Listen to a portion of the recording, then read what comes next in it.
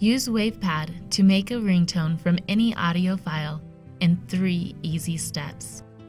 First, open the song in WavePad.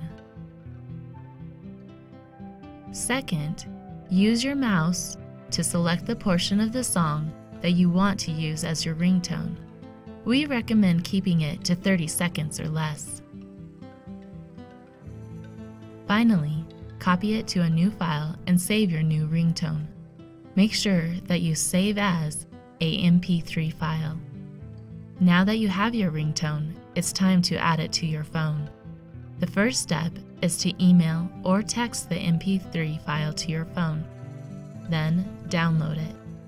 Now, open your phone settings and select My Device. From this menu, select Sound, then Ringtones. Open the Ringtones menu and select Add. Navigate to the Download folder on the Folders tab. Select the ringtone MP3 and choose Done. You may also add your ringtone to your phone by connecting your phone to your PC via a cable or Bluetooth.